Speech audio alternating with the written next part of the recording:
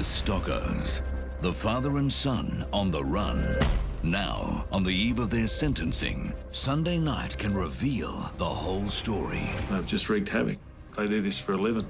The manhunt that shook Australia. Wanted by police in 3 states. Queensland fugitive. Armed and dangerous. Track every step of their 8-year-long trail of destruction across Australia. There's victims out there that will never be identified.